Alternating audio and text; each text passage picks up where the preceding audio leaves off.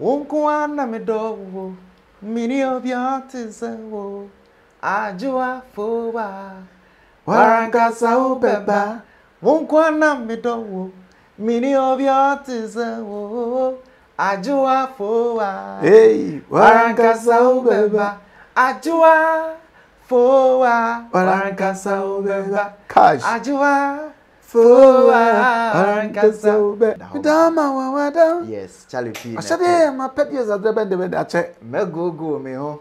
Now I hear my penny. That's how crowd voice, okay? I won't buy now. And now, okay. Yeah, okay. Thomas Frimpong, and I'm in on no ye. That may be no do ye way. That may be you. Okay. That may be Madame Dofui. That may be you. Now me so me that. And yes, I hear. You be training no say on fire and sun no bra. You be training no say on shemi young queen.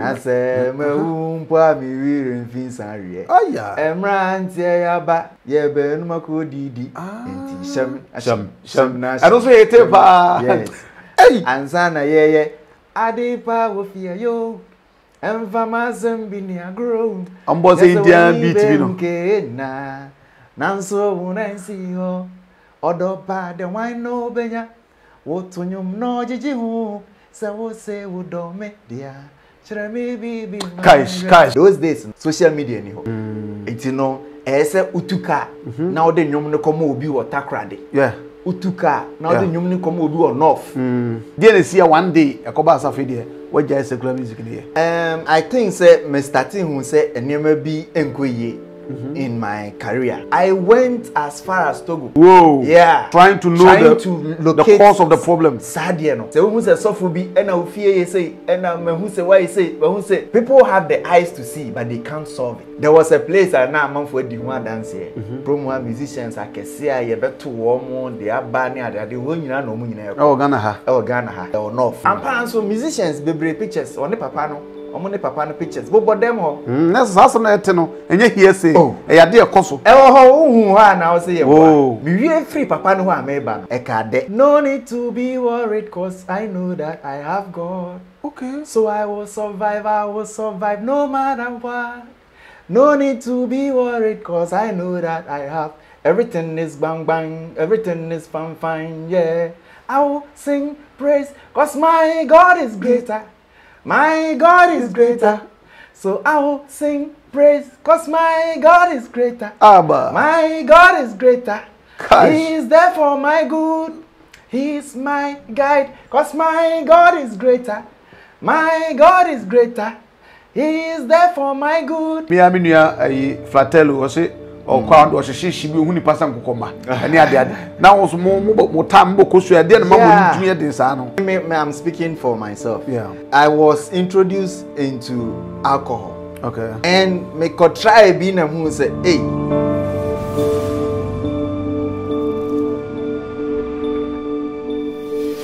Abuja, your friend Nana Kofi Edges capability your friend Nigeria be my friend friend another say Frank nyina mejeso and they ba be bon kobo mene eye assembly bi okay ai abomofo you see the onyakura ka be friend referee abomofo ya tell say papa you see the gospel now to call YouTube and other places are onyabo tender gospel bozeni nyina na eyi basa na mene ade a ye ne be bonyom abi asa ye ne be bon kobo afa hawa and say nyum to no esikro ene ade ade I'm sure say unya tenyum ba ko pe zi o ya no mposo beto nso e den e so woto na ka no o aka de say dama no boko de era so de ka ye shia ya che Some guitar. ayi obo i London say na so why sex ni ade ade a say nya metsamo a kama no bafum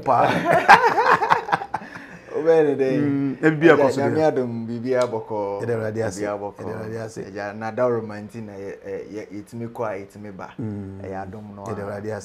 Na before to start with, Indomie babies no bo na on shedan kai abomofo mpo na akokai tender. Yeah. So what I say? Aha anti serebe ya nipakro obehu na wotie nkomoni nka o mam line bia ko ye dey da so ye wonyo. Yeah. Mami. Okay, amenyewe. Wonkwana me do mini of your tizzle. Ajua fowa. warankasa ubeba wonkwana medowo mini obiotiza wo ajua fowa hey warankasa ubeba ajua fowa warankasa ubeba cash ajua fowa warankasa ubeba that be me singing the whole singing am me pay you know rap no I will check I will know so then okay and me da ho ma on yeah rap yeah Davi efo hwa so ne nsa awoche awonye wa ha ene ne nsa amalia alaji wa hwa so ne nsa kwesata isata se ene ni asane madada tender munyana mekasa na ofete se whoa we got to say we just what pie kwine for anyway it's all good but your group in Obomofo yeah na moye saying Obomofo officially be mienu okay but em say you start here na ebi mu ye ne doso ebi mu keka ho yeah ne ebi mu keka ho but officially no mene fuma koshi ena ye begina ye de Obomofo by em say even fuma koshi yeah fuma koshi asante achim Chris Brown yeah boss asante achim to the world yeah but even before mene fuma no na mene deba huh yeah okay yeah ene wo ho ansana deba nko aba abontin oh okay a solo okay ebe ka me nko a ena mini fuma ebo mu bai as Obomofo okay yeah so Obomofo class 1 teacher mo ni Crofo bebre ka hon like other guys me refifi bi dey say what nkwante no guy okura ye started wo fifi bezali honomo ena ye dey sa squad ni nyina ye den ye bo mu aye no but ekoye say menifuma de na ye kononwa na yete ye bibia enti no na ye bo mu ye eye niema no mo enti koye say ye mienu na ye stand out of the group ye dey buy okay yeah okay yeah where enyumba na woni fuma as group mo de hete as group menifuma no ye medahoma yeah but medahoma no that particular song no fuma koshi and rap also okay or yeah other songs okay but that particular medahoma na e blue ye no eno de na fuma koshi ni so eno ye me tender and Charlie P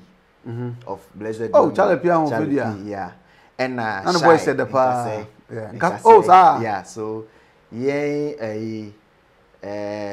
we say it's a 3 or 4 yeah triple DC medahoma that particular song medahoma wada yes Charlie P I said my pet years at the bend the check me go me ho now I hear my pet na so crowd voice okay so by now eno na okay yeah I know na rap no okay so one fuma koshi it was at this very track they no nka ho yeah but at what point na moye enyum ben one fuma koshi so moye enyum ben enyuma na wo so no de asu jata wo so ene yebe ye ho ana mbadan yebe that no jai no wow yeah so apart from medahoma no na 9 songs oh okay so but na album and know all the other tracks ni de ni nyina oka ho okay yeah but medahoma no I think say eno no ye to free Lucky Mensa ho okay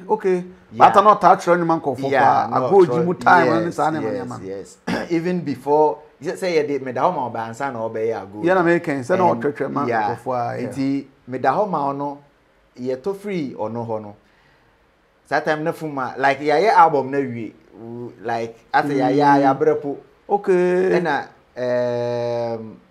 your manager at that time a friend of Abe Abe yeah and say I didn't yemfa high life be and a hip life be a modern hip life at that time no enka ho na yen share senior no so befa because na most of the songs no like hip hop kind of rap no but then this time no yen high life yen fa rap shim enti you know or suggest Lucky Mensa say ka onye high life no enti ono tro by tro chorus ne by and ye record wo Jeff Kwe ho JQ yeah JQ yeah so JQ you JQ no brush JQ and now yes only Frame Prince omutie no say no that time na ajimai aye araba araba araba anti arabe bro yeah araba man me say anomalo mo kota ya no okay and yes the boss a beat no ono aso that time no aye odode wa kumam Kenya Zap Mallet. Okay. It's young koyes me da homa ono. Was Zap Mallet for. Oh, okay. Yes. So eno na ma ye de koye me da homa foforo. So originally no JQ na ball first. And I'm koye kind of mastering. And koye remix. Remix, okay. Remix. So remix no mum and be the main song. Okay. Nanka wonu kwa nanko nkanyum no. Okay. And it's original no. JQ and a boy. And JQ hono, ye ne Lucky Mensa and a koye on the two chorus no said ye Charlie P ye or Zap one. Sa but ye koye wo Zap Mallet one and a Lucky Ankobi. Okay. Management decided say yemfa obi for like in other singer, high life singer. And a man mokofa and a Charlie P. Okay. Okay. So comparing the two, no, they saw it say the one with Charlie P and Zap Mallet na ye koye or hono, and a good ejawum, and he promote no. Okay. And parents ye di yaho deni bibia shame no, ejibum blowy energy. And interestingly, that song ye did one day in a year. Wow.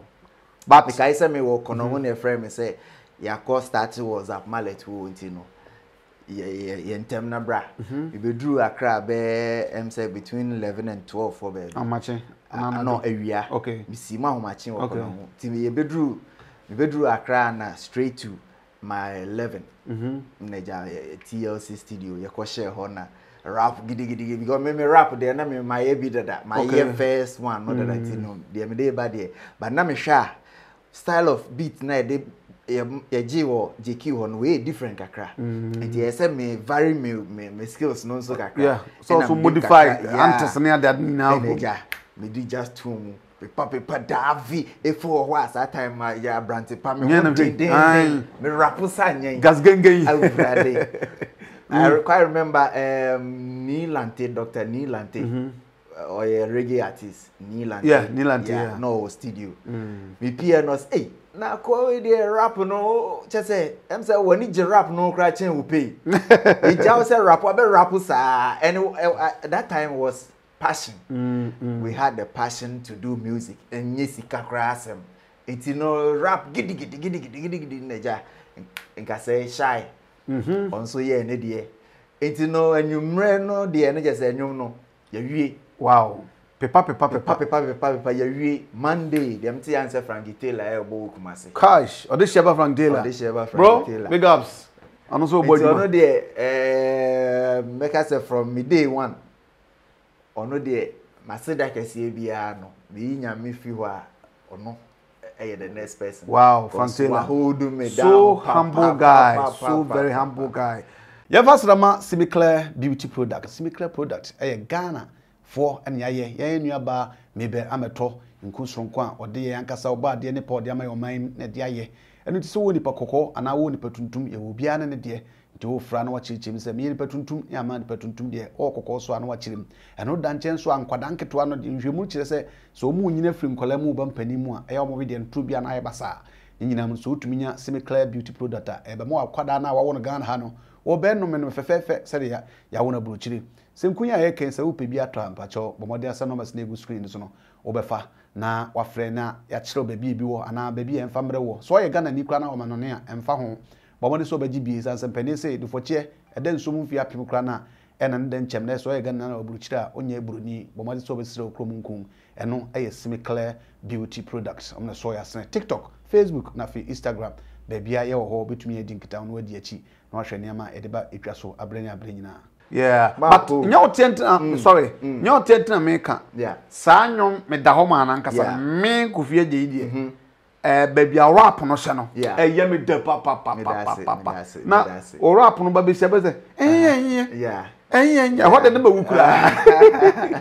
Okay, so yemra back sabre no nyum to any name nyum to no.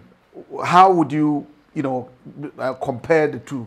My generation now. Yes, say on say bibia no de otwasa no. Eya ono ebrechen de oba betwa esa no so. Okay. Of course. Yeah. Of course. Because baby aye fa na kwan ni ho. Na wo critic kwan. Na wo critic kwan no. Enti no amani hunu ne o how ne o ya obi an wo na obe face. Ansa na nchirema no aye den. Etimi afa so smooth. Enti oba no okwan no ya bot wodada. Enti di ohia ne so obe twitwitwa ho kakra. Because akwan de da ho emu na afu anase eso na aye eno ansa obe fa so din. But baby na ye fa na kwan ni ho.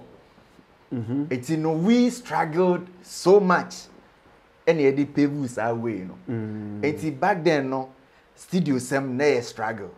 Promotion sem na struggle. Even producer sem. Enti no enye easy sir, but look at the avenues I promotion, social media, traditional and all other platforms with me promotion they are available. But those days social media ni ho.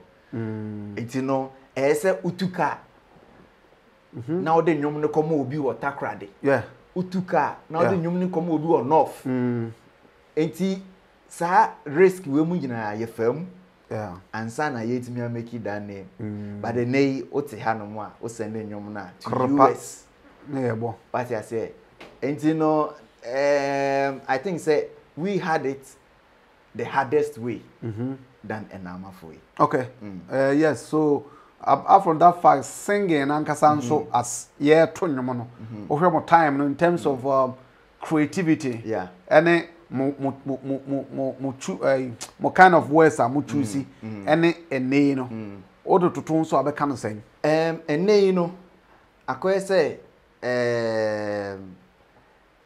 ye omo aye beto wo mo no lumba mo kwadwantwi mo nanampadu mo amachi dede mo sampanifo no ensama na omo kyero no wo to de no a ye de wo de ne koto ne de ho enti se yede wo de no kototo ne de ho na enkoyi a yese wo nyaade wasanti ye be drop o.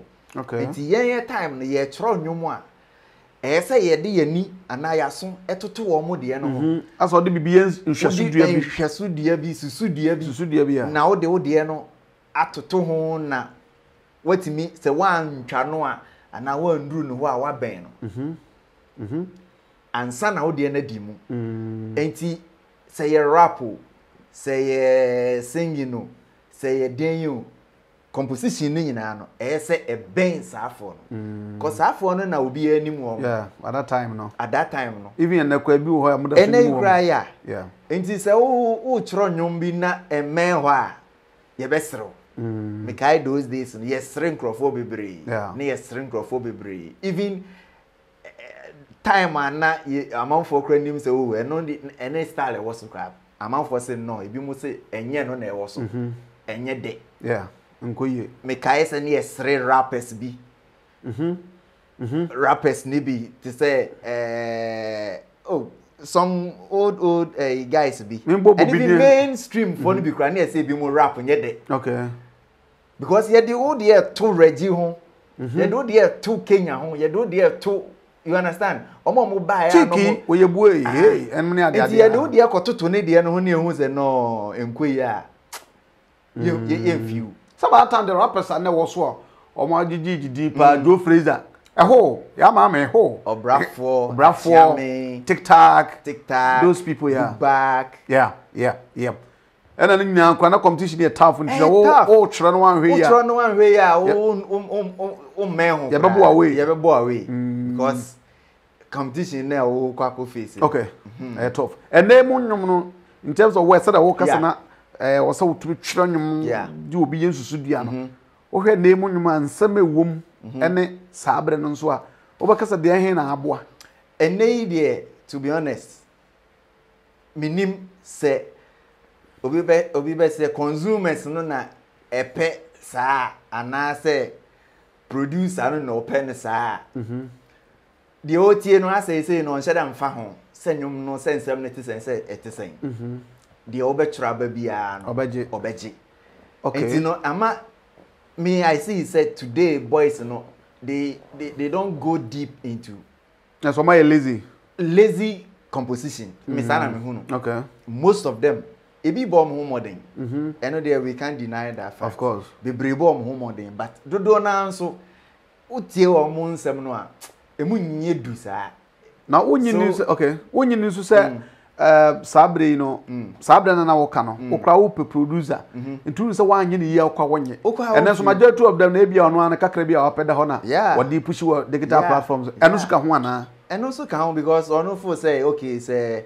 me struggle na manya producer na me ami wo me namfofo bia na me ami wo me kakra wo bia na ya me ha me ho nchiro bibi bia so kaka bom gbran ya ebomu a o pe obi a oja obetimi I can't want me akwa kuchin akwa promo kakra bia eno ano no okay na every one kasa so how many albums how many tracks like tracks I am go to question because e bia be do so ntu be fifi but how many albums em say me 4 albums okay 5 albums and e bia so nyuma also bro 7 yeah whoa but that time they na 8 na minimum we just had the beat instrumentation back one hour tour okay 2 or 4 albums yeah I think so me 4 or 5 albums okay apart from Medahoma na one of your hot as a group no or other ones and so a GD pa yeah me wo bebre ebi ni de wo he ebi ni adwoafo a yeah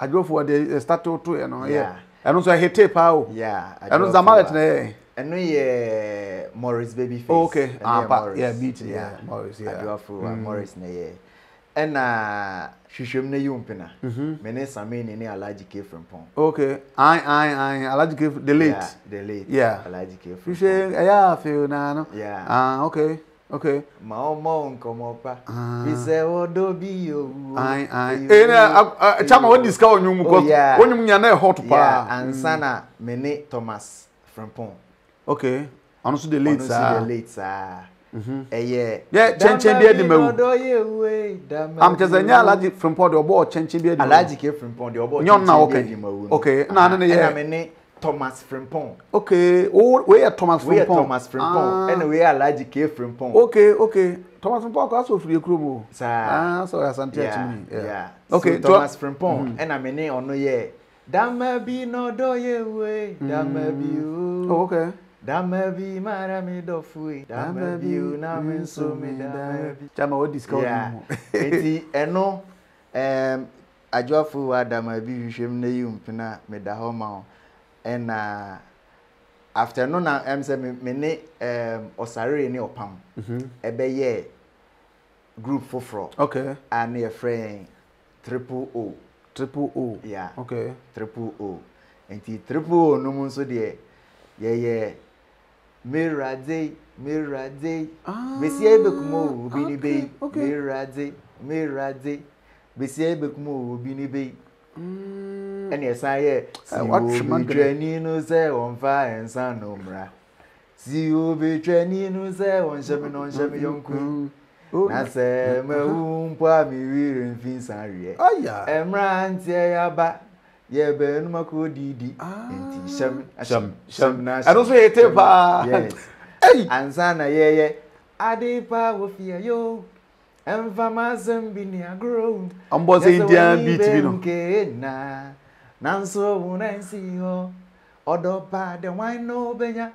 Wotunyum no jiji ho. Se wo se wo do me dia. Cash. What bra on you? What bra on you? And you want to be no phone. Yeah. Then times so, yeah, those days. Time ma utwin Yeah. I don't for when the beat be say. Good that boy see with them. When you white be no track to kwachi. Wow. Yeah, first tap send. See tap send amasika send I so easy ama Ghana for this year what Netherlands. So Netherlands there and say we good news ma.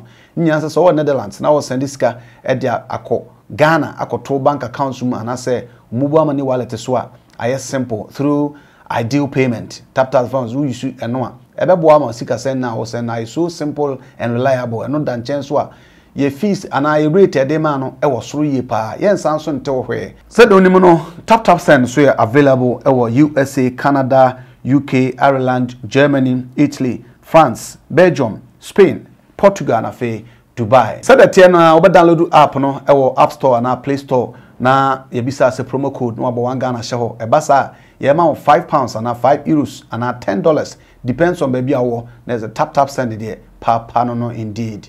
Okay, so with all these, you know, when it from a coach mon nanti could do brebe in a ban and send must split. I'm say many fuma there right after me da homa no. The my split year no was ono e wo kono ho mesmo betina Accra. Okay, so location of yemi no na emboa because me yesenka o metina Accra. He believes in Asante Achim.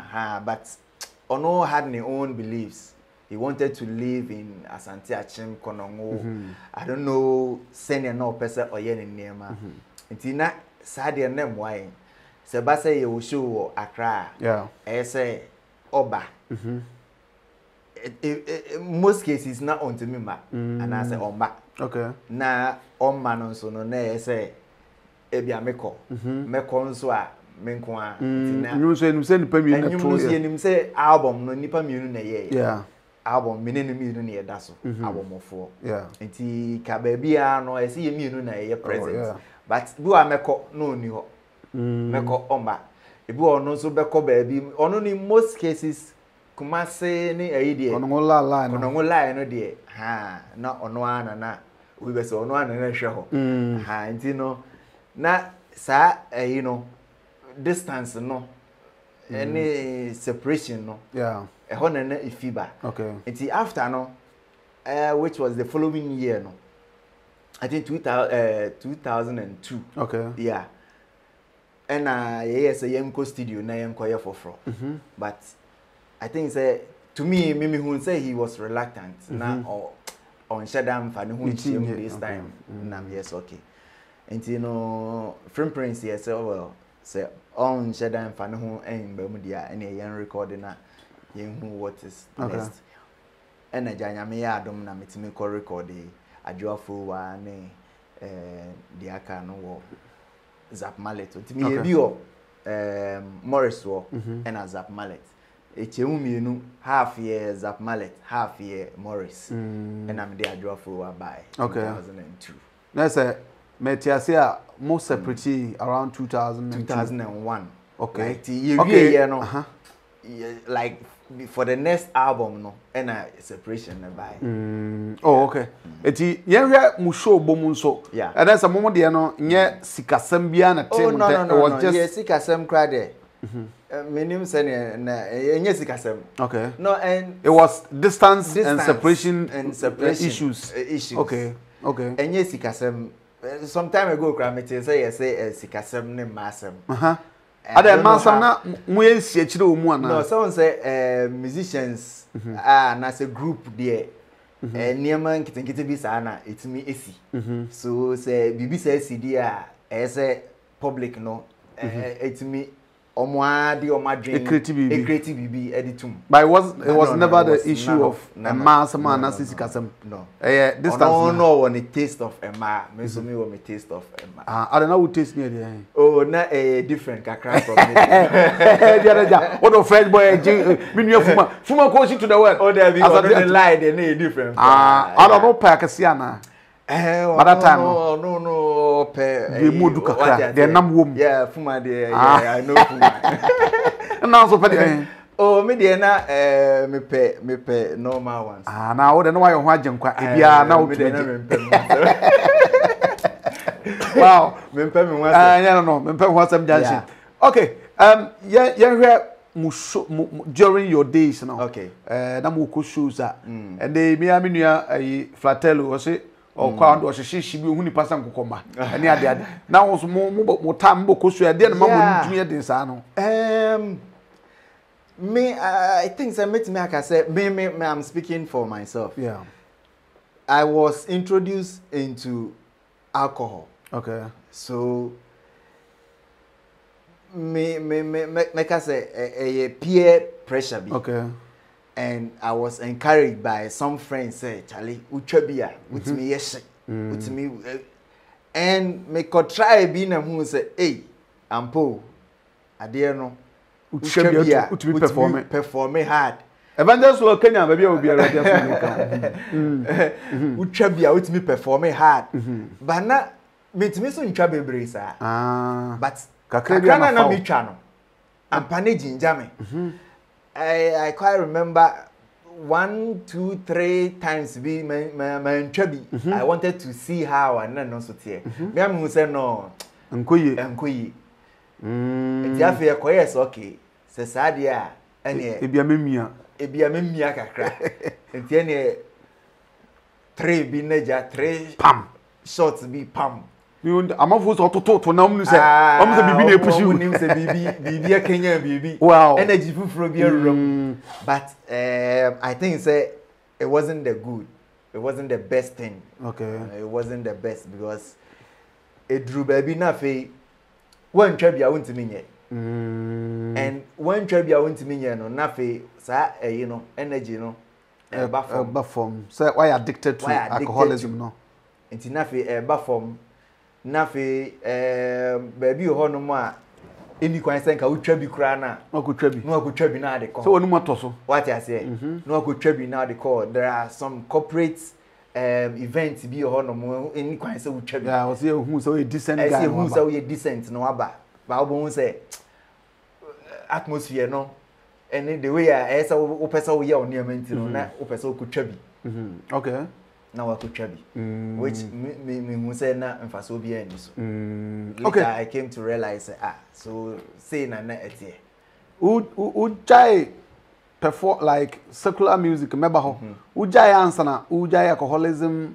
on stage and answer u dikan jai alcohol na u twade ko gina stage no answer na u be jai secular music ankasa I think say me after secular music no na me twabi okay say my be hu twa and so what be player my be player and I na mu na oje pass the top oje pass na okay so I point I hu say ntwabi no kra no enye kra okay okay ti na chinya no ujai performance na utwabia oh yes okay yeah na asemba kwa am so ma study what jai secular music adan dey na si me da say dey see dey I think say nyankopon na oye ne niema okay na ono owo sene oye ne niema obia ye enipa anyankopon abono but emre ne so anyankopon no Bible say onim ne die ewo enti no say emre ne so say na dwuma bi be ya esese de wo ye bia no uje mutu ho na odi na sem no so enti eno na ma the passion of some secular music no e free me mu okay na me dey start say gospel no okay yeah obi ho no mo a ansa na obe sisafriti bia mo akoti bia na bibi na esi wo no bibi na esi in your life as obi a wo perform o ye secular music dey na see one day ekoba asafe dey we jai secular music dey I think say me starting who say enema bi enkoye in my career okay it got to a point say me ye enyom na me call studio kra no a na it was difficult because at that time no em say me album with triple O no ewie no na me call Italy from Prince me call Italy and ye back.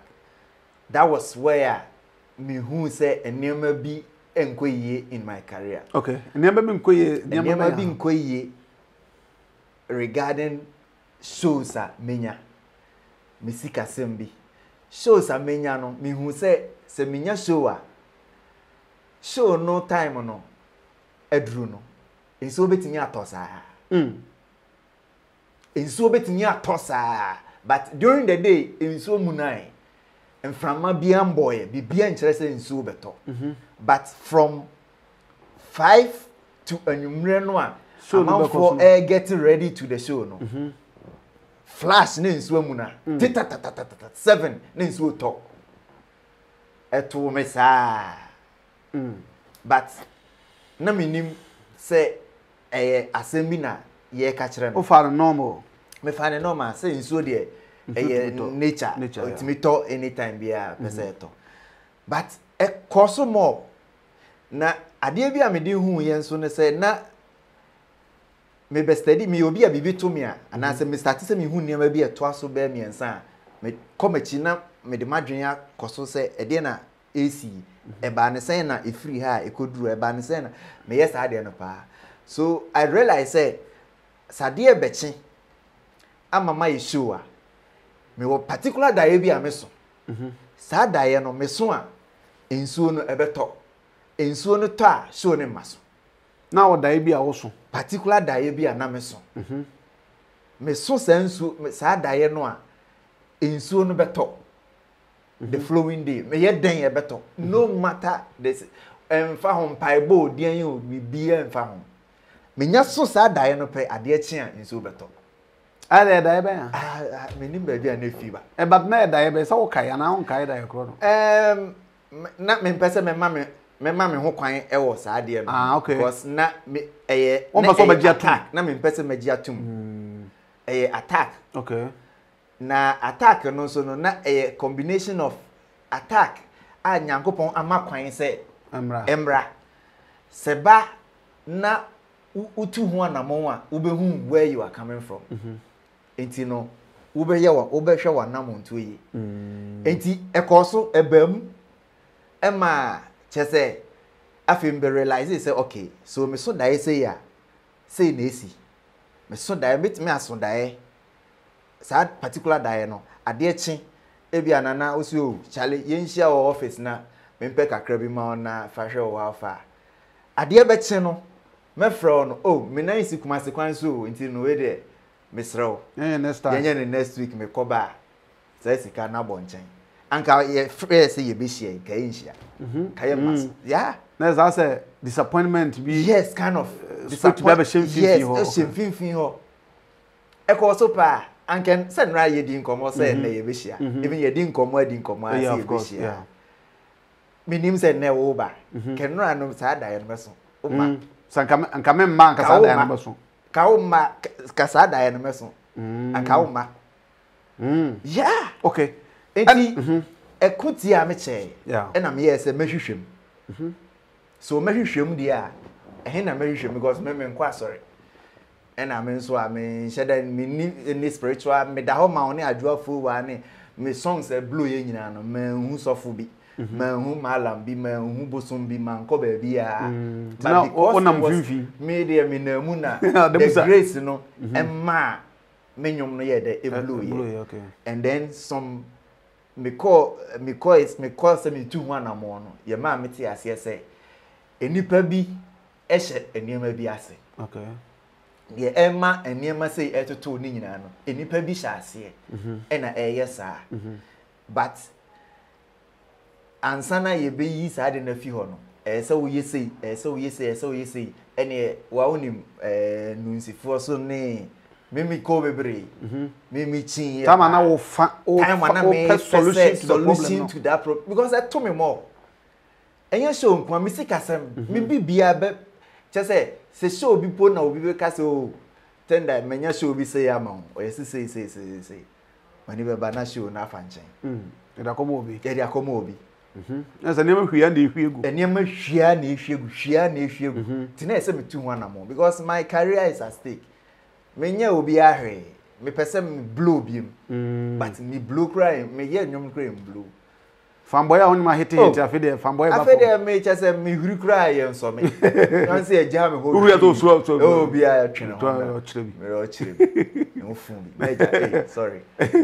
Auntie, nothing, say me call one place to another. Nunsi 4, Malam 4, 114. I went as far as Togo. Whoa. Yeah. Trying to know the cause of the problem. Sadia no. Baby, I'm call you na so I'm wami. Afi anka mabe hu sa places no momu a me ko say okay, me konam dia koye me niam nam dia be blue. Oh, yem fi me kra. And then yem fi na ko mo hu problem no. Ye hu problem no, but they can't solve it. Your problem we o krum ha no, but em say amanfo onim. Se hu say sofo bi e na wo fie ye say e na me hu say why say, we hu say people have the eyes to see, but they can't solve it. First dama Currency Company Limited for Enru or the Ababon Teachers in Runo and what do ye papa. Se Bema Pasa or Pimaku and Miamu appear for dear.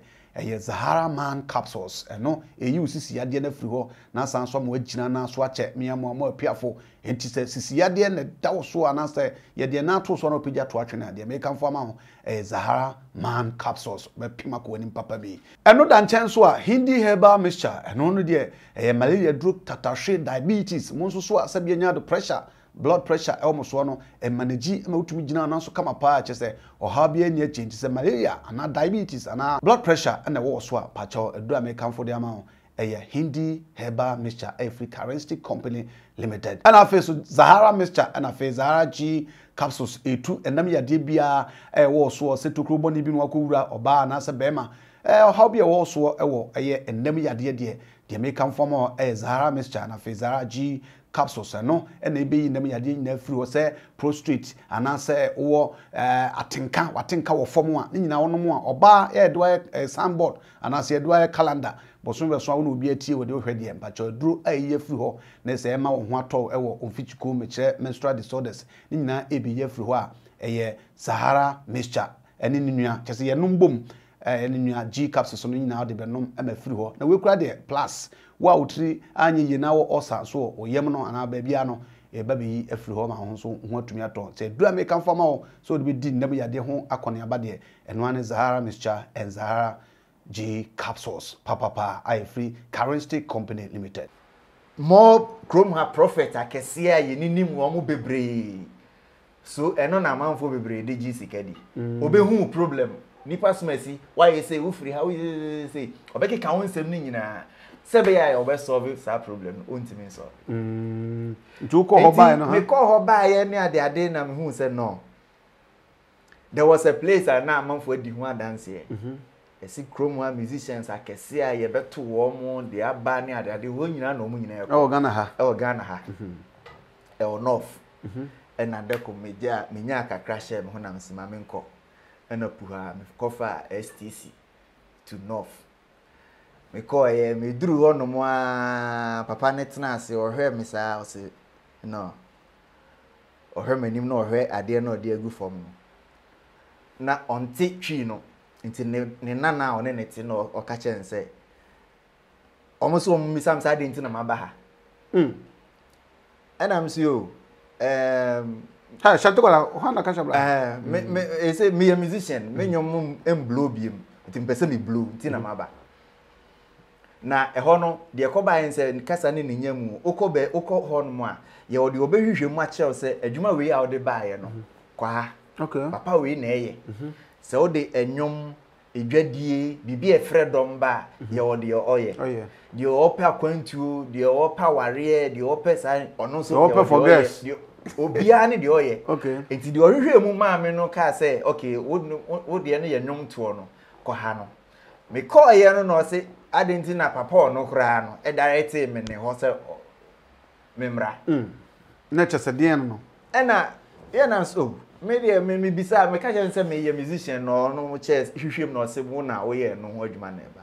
ampa so musicians bebre pictures on the papa no omo ne papa no pictures bo dem ho na sasa na ete no enye hiese e ya de ekoso e wo ho hu ha na wo se ye boa ko na ko hu bi na hu be hu se killers egu ho tu sa nwi tu se nkoye so na wo wo be ko no on ne papa no picture na twere ho wow senka wa ba ha yi twa picture na sa enti ohwehwe mu a yes no eni kwan senka wo ba ha akola ne se me papa senka eni kwan se wo ba ha wo de ni yesei nti kone ko yesei so ye so for me de yesei de anything no say wo de ya sorry kobo mpaye o se kokobo mpaye like akola de oti ase no so o se me yesei nti o se kobo mpaye na mpaye bi chen mpaye bi mu de senka mu de na nka ye gina so na ke mo nya papa nka mabaha mati mu din a me de America mabaha o se ye ntimi mu a eneja buha mi wa na makoba bi fofora ma ya omo wo aka che me se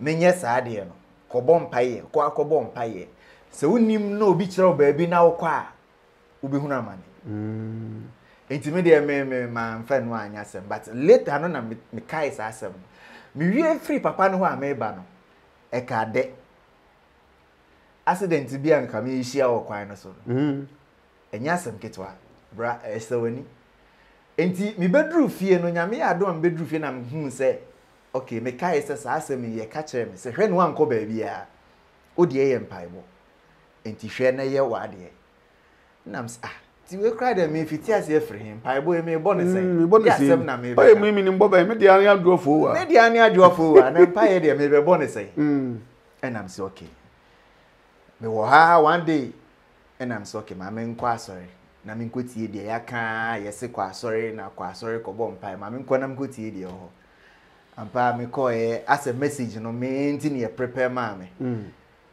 ene ye kagu me so sa ye nyina nso ne egu asori dem ho but me feel a message no as a me nti na ye ka akoy obi akoka bi ya chana na obi akobo ma yi ana animu ho nso ye frɛ me kogina animu ho ne ye sa ye me ho prophecy ena wo ye sei ena wo ye sei eda bi eti sei wo ye show konongu enso toy wo ye chese nam no kwapa na wo kam sa no oh I wish I have that video but na live on Facebook enti I think say ewo ho Paradise Way Chapel my first time I me call that was the prophecy wo ye sei wo konongu wo ye sei wo konongu wo ye sei enso toy wo ye otaye show a enso to enso ye sei nyankopon no pese o kire o sei ekwan bi a wonam so no enye wo kwan no na bra ne fie ono no ma kwan se sa nema we mu nyina nto na wo hwehwe a wo hu no ba na wo hwehwe ade foforo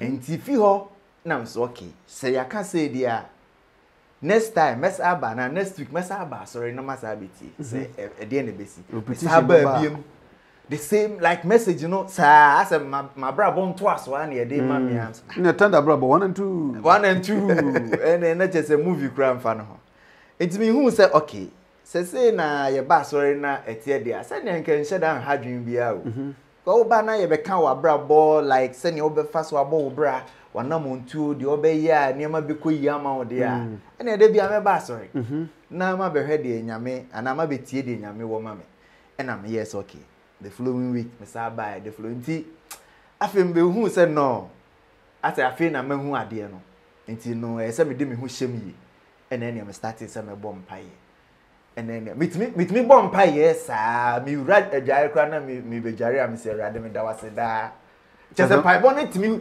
ewura mi ewura baby a me jonsokra me se rade me da se da na me chese me afi ma be pe empaibo ma be pe asem no so ne Holy Spirit anya encounter ye ka asem no baby am be se me betie bi because ebia ne ya be ka me de ye ka asem no ye preach o baby am be se me betie bi asem be ne ye ka ebia na ye ade bia metimi de afa so abo me bra entina me was you know passion no for asem no enne ma me de twen me ho free circular no me kura ma hu so it became so okay now my be wura ahadia me what talent in singing aden na me fan glorify nyankopon na unya adwafo wa na me nya adwafo wa ene ebe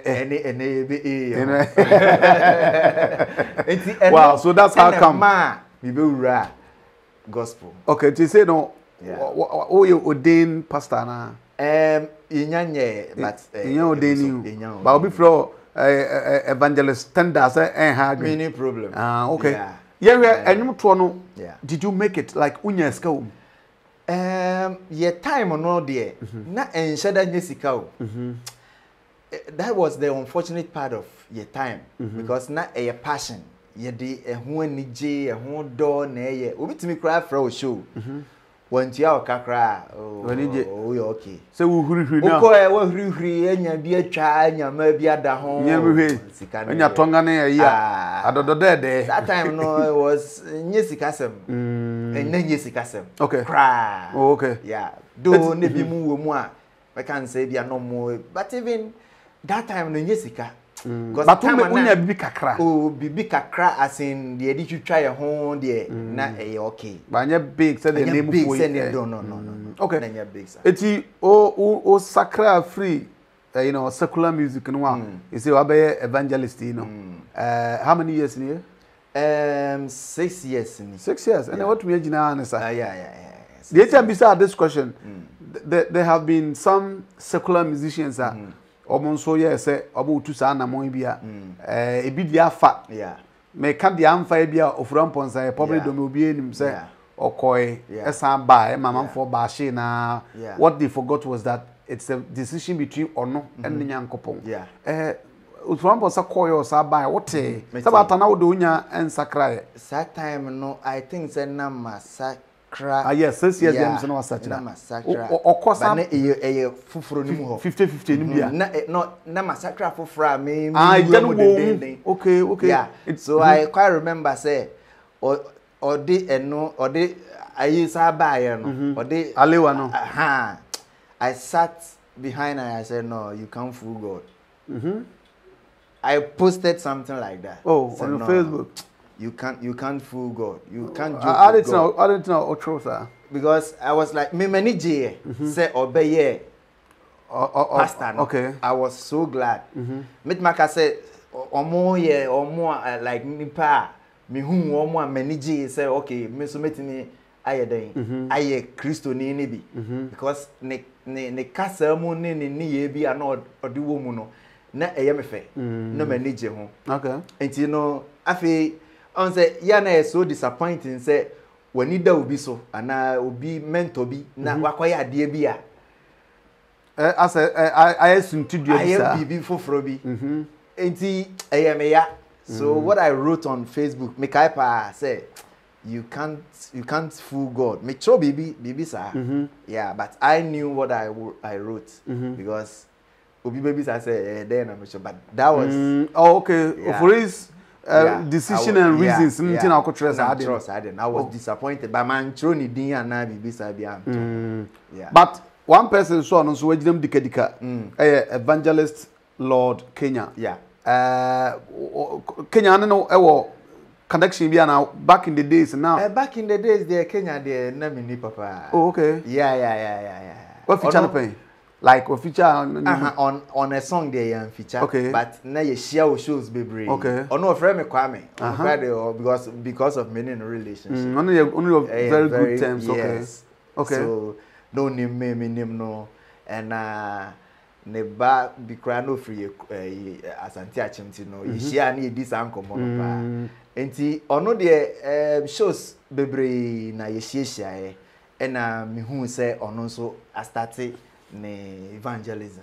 So those were some of the people are not many just say okay nipa we mo atimi aye say dia ene enyame so e wo se ne obeye ne nyuma man okay enti me so no me ramu no I was happy and then so when your candy food be abahwe so me na metima hwe omo so na ya sana mo okay enti ono de oyobi a chese on see me from me see me from crab but I quite remember no here in luncheon I think it's Sika Yesum Sika or one of the Sika albums and me copy mu o man na niji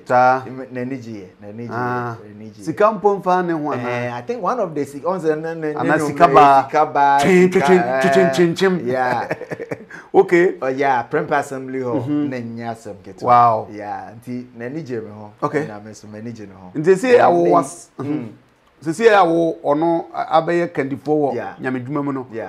Obeye sofo yi. Wona na hia pen. Me anu na ya me ni hia da. Oh. And I'm praying say me ni be hia because kebeye de I saw one post be from Morris. Once a Morris so he say ono so you more Christian. Yeah. And me who say one on Morris ne I think one time a guy on also secular guy on also I gospel artist say and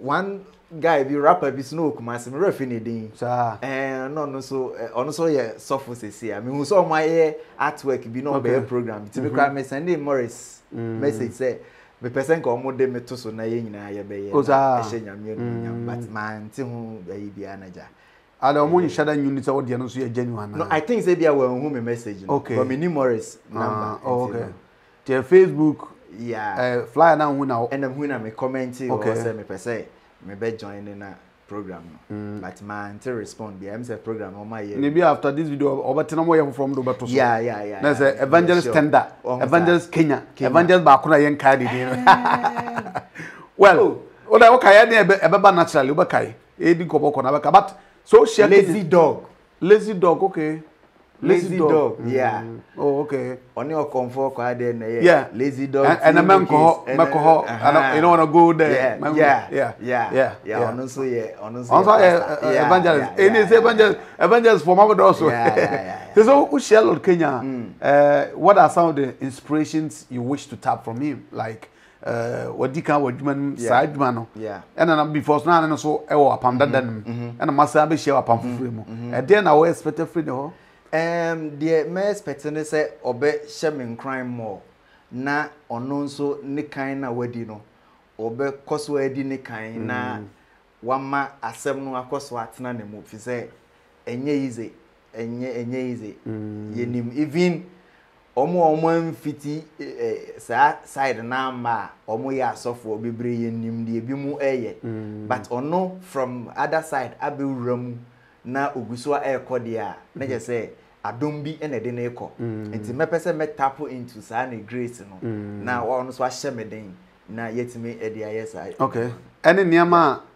atumi akipu na because na enkofo freeze bia ontumi ne pedigree wo secular music no or hype sa na man bi na wo expect free no say no say Obama in Kenya de atumi akipu no ma wagina no sa okay sa de atumi akipu no ama na atumi agina cause na na me kan enye easy cry okay so to be a Christian you are Christian and you are church goer okay to be a Christian bra enye easy cause I feel what I value for all temptations all tests test aye abrabomu test nipa wotibia mu test wakuma mu wadwene mu test if you are able to stand against all these then you know you truly person wow Kenya basa no ka sada nwum kura ko nya ya nka mo radio so cause me sure so wote won so they say wo hono mo edian radio station abu die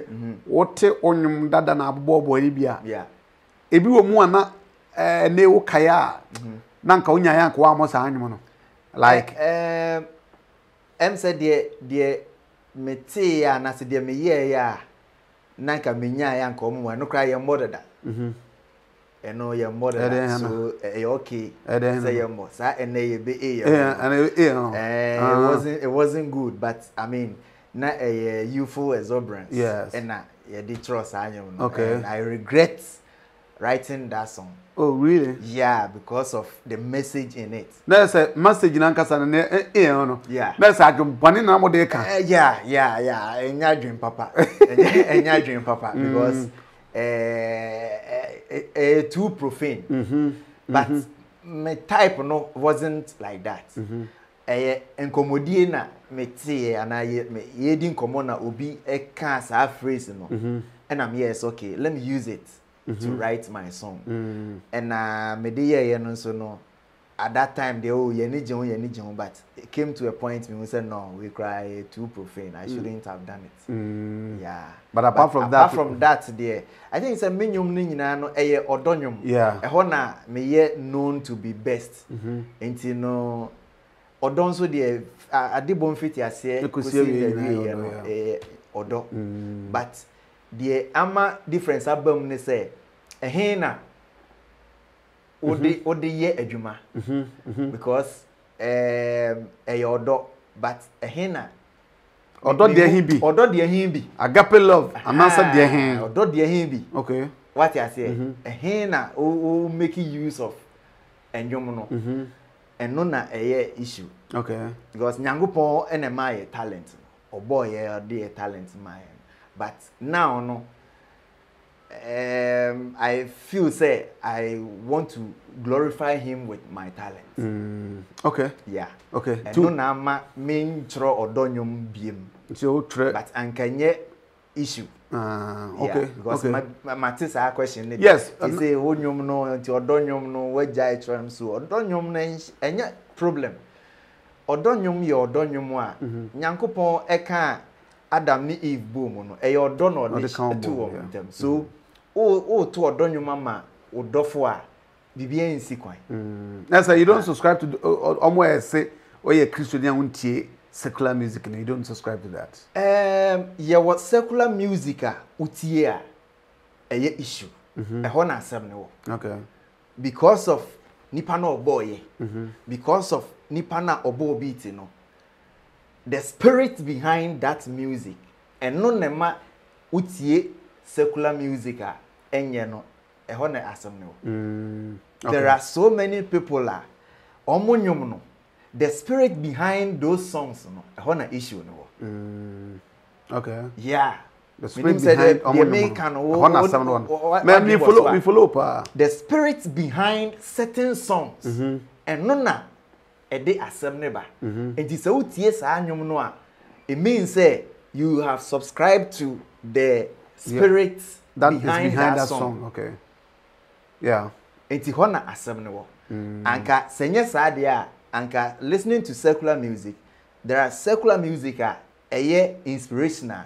Eka asem etufo ema wo hu se asem a wo kan nkranhye sem asem a etimi ma wo de bobra enti kasem bi ani ho but some secular music the spirit behind those songs no na issue. Yeah. Okay. Ntia adwene a wodi tie enwum that particular song na problem na mo nya enwum na nkasa as enwum no. Okay.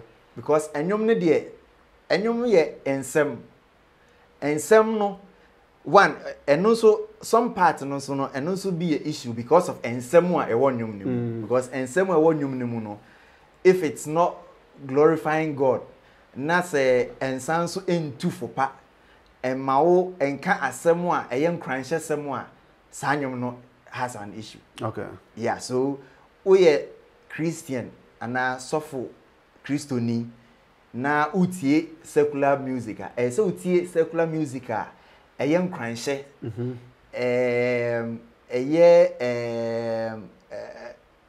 asem a wote a lead you abrabo in a proper way. Lead you abrabo to baby papa.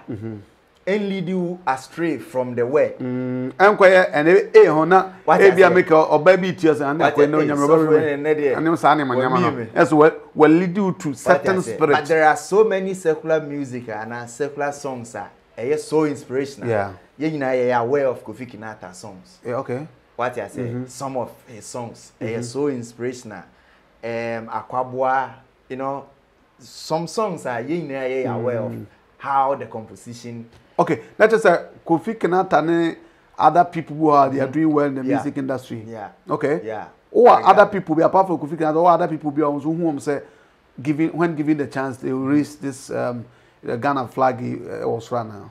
Ebia, I'm yet to identify, but you know, a bit more harder that they are doing their best. They are struggling to make it international, worldwide near their day. You are aware of. But I quite say hano yana pull him down no edoso. Okay. Enti no mini enya bi mpese ana menya bi mpese obi abenya bi menya kwan mpese obi abenya kwan no edoso. And a high-end industry, a high-end because me I see it say ye no ye ho adwuma no so ye nyema ye ho. Ye yama fans. But se me no mienu se bi se wo ye musician me ye musician. Na say ye mienu ko bo showa. Se me koduru ha me mpese obeba. Me why we see can so nche me boto. Me ye mfa me sika ma wo na ye mfa wo sika ma me. Say ye mienu no ne ye ko ne ye ma fans na energy. Badudo na no opese wono nkwa ne yebo ne din se ena asoma si bebo show ena oye ni yie ena ye fe ena se na ye de ya man so many accolades meanwhile onde odi unua ka ho a anka be fe a chen e bia de e call. Okay. Blend yan kasa bebre but answer na ye be soro me wonwom na tender gospel no obo prum nim ba ko bi na fe what the final message go form na fe ya na sorry. I think that in the recent YouTube ne I'm on fire, Holy Ghost fire.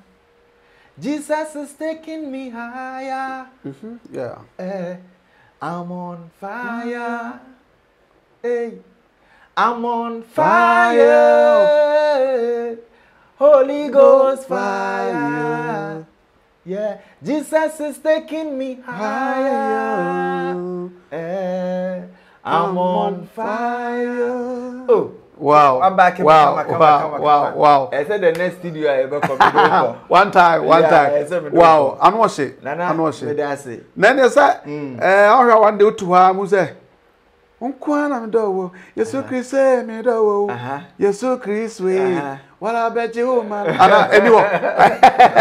Just over me change. Wait there what kind and I think said recently na me here be who man be or the saxophone and or they are working promise Terminator no. Yeah. And like tell me no or the flute no bo. Yeah. Or the sax na bo you pepe na West Ninim and the sax non kwana ote. Miss Mitty and I felt like no, I didn't it me a year baby. And I'm good at changing amount for composition like lyrics. Yeah. Meet my creative media yeah. Okay. My me be man see asedano. Oko me TikTok tender gospels I ho. And I'm a day Kim Promise you know Terminator no man no sax no a year be na obi e bonus enu we na wasesa no sa no ene I say we cry ho odin o and I'm say yeah me so sana e ya metaye nti anu no why dey say enu me ye ne say no need to be worried cause I know that I have God. Okay. So I will survive no matter what. No need to be worried cause I know that I have everything is bang bang, everything is fine, yeah. I will sing praise, cause my God is greater. My God is greater. So I will sing praise, cause my God is greater. Abba. My God is greater. Gosh. He is there for my good. He is my guide, cause my God is greater. My God is greater. He is there for my good. And I will love him. I will love him. Whoa. He's my God. And I will love him. I will love him. Me sure I can promise now quite tear deal ya. Obitias original na say we na so na say we dey beto here. I just took on inspiration because hey akwai oya family me. Yeah, because me cry no it was from nowhere. Idea in the bass and you mean the way a man no boss sax no it's so nice. And with sax and quandia, me so I love sax. It's my fan throw me, I'm so me there. Okay. I'm fan share. And I do hear. And I'm the shimo. Okay. No need to be worried, cause I know that I have God. So I will survive no matter what. No need to be worried, cause I know that I have God. Everything is bang bang, everything is fine, yeah. I will sing praise, cause my God is greater. My God is greater. He is there for my good. He's my guide, 'cause my God is greater. My God is greater. He is there for my good. And I will love him. Wow. I will love him. Wow. Well, yeah, that can promise to Vienna. Amount to me, or better copyright. Copyright. Yeah. Wow, this one. Yeah. Tanda, they say gospel music Yeah. will be our tasty so many years of stardom, fans, stage, uhuri Christiana, moyi bomutire mo hanki mo koban. They say you have you know, we're free secular music, what about gospel, because you say we evangelist tender. Oba and gospel now we and so far how far? I think say make me I say so far no, my focus hasn't been the music side no. Okay. Say me per se asem no me wa asem no more. Okay. Then me ba na minim de me ba be music. I know the talent I will hold that. I can start anytime, anywhere. But me per se assembly me more. And the more time no me read the Bible no suya who send assembly asetre ne ade. And the music ne de me share that enyi me who say me focus on the music for now. But a woman never say oh ye be with this na my now it's not like a business dream, but it's like a passion, a calling. And but I think that with time ebia emre no beba say afi self music okay. So far how many gospel songs now? Your two young one say oh me wo bebre me wo I think say me wo be 6 or 7 online. But because of some me share them pushing hard into no and share them blow biasa. But me ya na me upload on social media. But I mean me fa indie actually say me pushy. Anti anuntina em blow ya na say o man fonte me can on that side. But I know say with time never. And you be sorry na finally no dey na o katwa to na you say anyone so platforms be na obi kwa obenya bi atietie. Yeah, me da say say me de aseda ene be ma wo na o team amoba and say ye hwetwe nkomo na de meka say nyame wo se ne oye na ade bia na o ne mra o de ye ne bibia nti say omre maya enye empepre ho eyabotre ene mpaibo na say o kan Philippians 4:6 or say be anxious for nothing. Name with prayer and supplication. And what I say, Nyankopon be ye bibia mo.